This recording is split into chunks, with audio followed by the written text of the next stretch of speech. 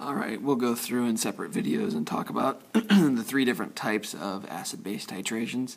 That way it's easier for you guys to go back and review the different types. So this first one, we're adding 30 milliliters of 0.5 molar hydrochloric acid, and it's being titrated with 0.5 molar sodium hydroxide. So you'll notice in this one that we know the concentrations of both particular acids and bases, and it is a strong acid and a strong base. So this isn't your typical titration where we're finding an unknown concentration. Rather, we're just going to go through it piecemeal to see how the calculations are done. So we're going to find the initial pH of the 0.5 molar hydrochloric acid. Then what's the pH going to be after we add 15 milliliters of sodium hydroxide, 30 milliliters of sodium hydroxide, and 45 milliliters of sodium hydroxide. So with HCl, since that's a strong acid, and sodium hydroxide, since that's a strong base, that means this guy is going to completely ionize, and this guy will completely ionize. So what that means for us then is when you add these together, the chloride is going to stay ionized, and the sodium is going to stay ionized. So really the net ionic equation, the only thing that's changing is going to be the H plus is going to combine with the hydroxide and produce water.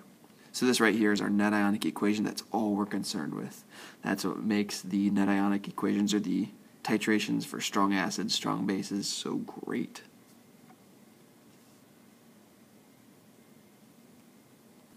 Alright, part A, so find the initial pH, and that's calculated using the concentration of HCl. So this one should be fairly easy. Remember, the pH is equal to the negative log of the H plus concentration,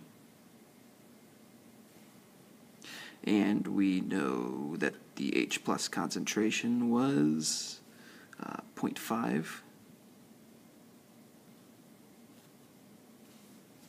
and so that means the pH of this guy is going to be 0.30, so a very low pH. This is a fairly concentrated hydrochloric acid solution.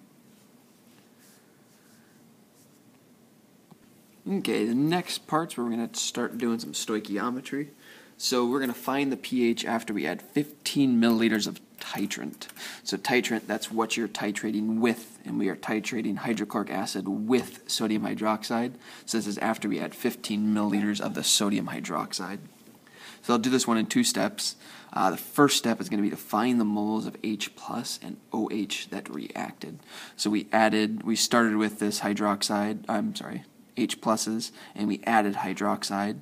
So we're going to find out how many moles of HCl were in there initially and how many moles of NaOH were added to the solution.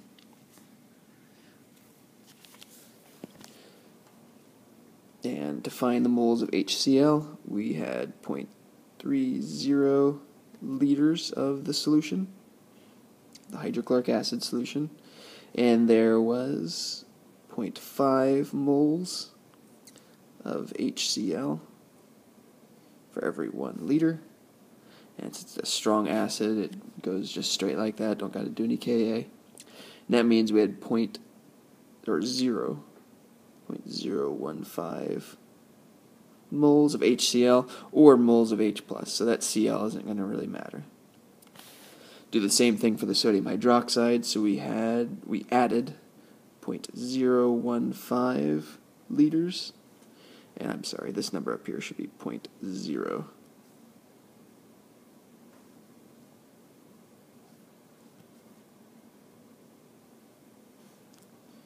That's 0.015 liters of the solution. And there was 0.50 moles of sodium hydroxide. Let's just go ahead and call that hydroxide. For every 1 liter. And so that means we added 0.0075 moles of OH minus.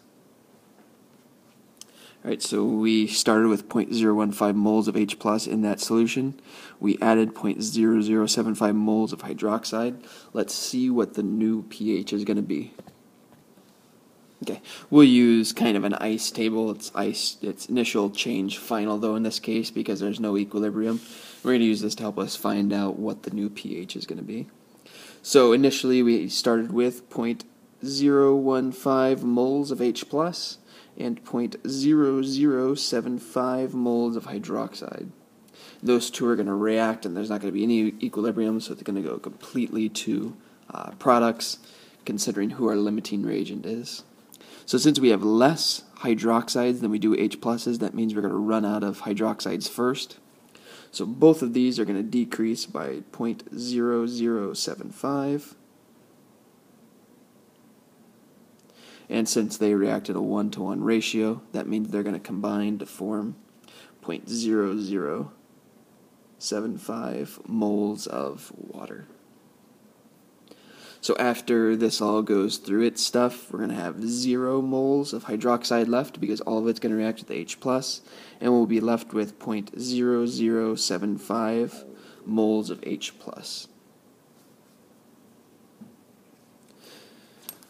And so after we've added the titrant, we know our new H+ number of moles, but that's not going to help us for pH. We've got to get that into concentration.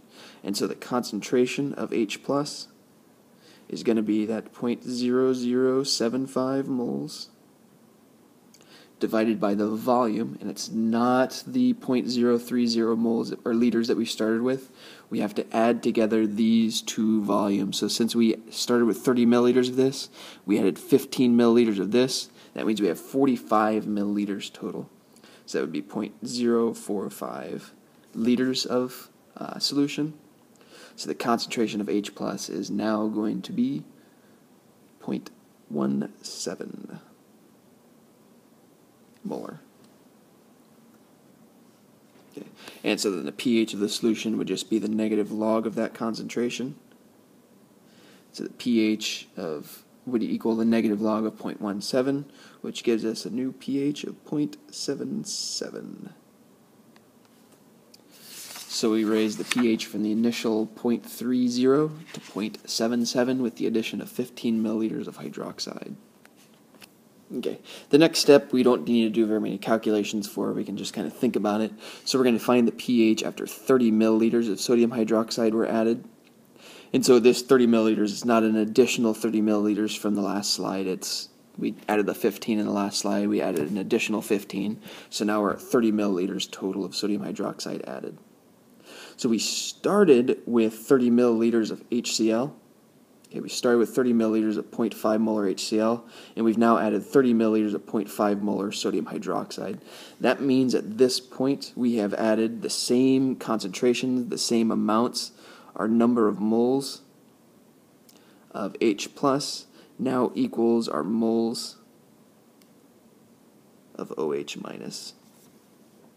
So we have reached the equivalence point. Since the equivalence point for a strong acid, strong base, when H+ equals OH-, all we have left in the solution is H2O, which is water, and water has a pH of 7, neutral. That means our equivalence point in this case is going to be 7.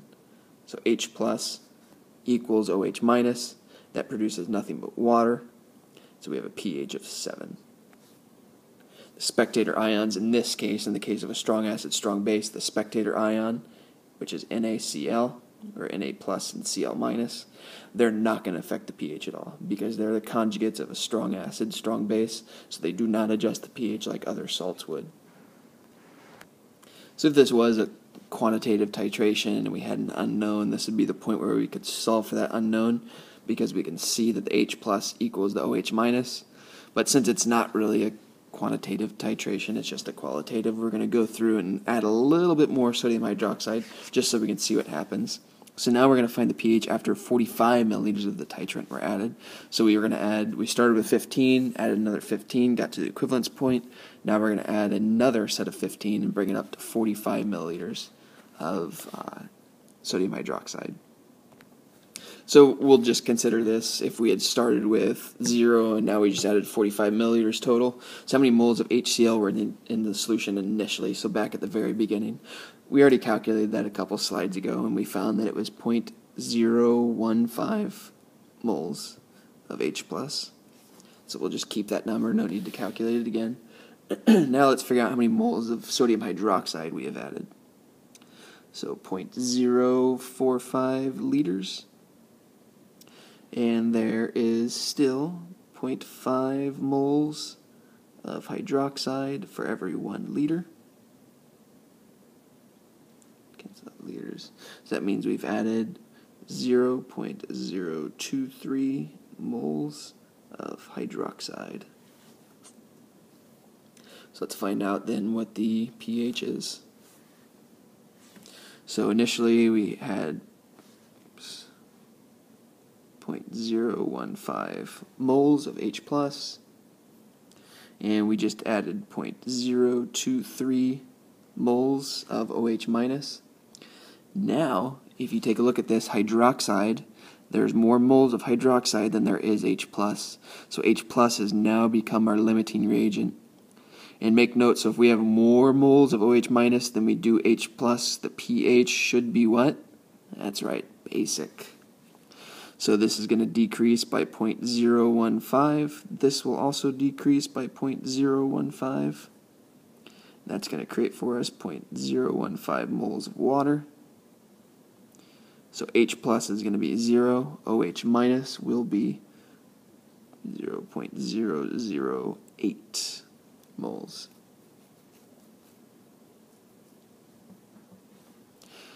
And the volume, if we started with 30 milliliters and we added 45 milliliters, our new volume is going to be 75 milliliters, or 0.075 liters. So let's find our concentration of OH-. Since it's going to be 0 for our H+, then we got to find it with the OH-, and so that would be 0.008 moles divided by 0.075 liters, which would give us a concentration of 0.1 molar.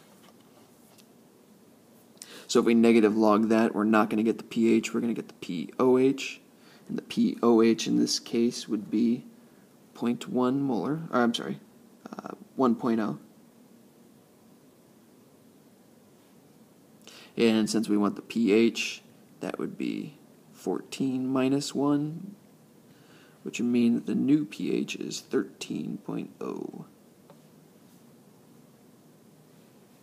Alright, so this is kind of important to note. If you notice, after we added 15 milliliters of the sodium hydroxide beyond the equivalence point, the pH shot up to 13. So it's not like it did a steady increase from the beginning to the end. It does a pretty sharp change, a pretty drastic change once we add those different guys. And that creates a very characteristic curve that looks like this. So if we take a look at this graph, this is an acid-base titration curve. This is a very, very common picture that you're going to see a lot of. On the y-axis here, we have the pH, so we can monitor how the pH changes as we add the titrant. And then down here, we're looking at the volume of sodium hydroxide that was added. So we can trace here, as we add the sodium hydroxide, what does the pH do? So the initial pH was 0.3, and as we added the sodium hydroxide, it steadily went up. So the change with that 15 milliliters that we added the first time, it went from 0.3 to 0.77, so not a huge change with that addition of 15 milliliters. Then we added another 15 milliliters to get it up to 30, and what did it do? It shot all the way up to 7. Okay, so it's not a steady asymptotic curve. It goes gradual, gradual, gradual until you get to the equivalence point and shoots up. This is characteristic of the fact that a pH is based upon a log. So this is a logarithmic curve. Then we added an additional 15 milliliters beyond that, and at 45 milliliters, the pH shoots up to about 13. Okay, so this range where the pH is 7 is a very, very tiny, tiny range. So when you do a titration, this is why you have to add it slowly, because you can very, very easily miss this point. Look at this. So if you add about, 25 milliliters of the titrant, and then you add an additional 5 milliliters beyond that, you get to the equivalence point. And if you were to add too much and just go barely beyond the equivalence point, your pH is going to shoot way up to 13. Okay, so you need to be very careful when you do titrations. Okay. So the shape of the slope that you see, right here and right here is characteristic of a strong acid, strong base. Also the fact that your equivalence point, okay, which would be smack in the middle of the steep climb. So if you look between here and here, as it makes that ascent from acidic to basic, the pH, or the middle of that point right there, so the dead center, that would be your equivalence point. Okay, and your equivalence point for a strong acid, strong base has to fall right on 7. So if you were shown a titration chart like this one, you should be able to identify this as a strong acid, strong base because of this gradual curve right here, this almost flat line right there, and then the equivalence point right at 7.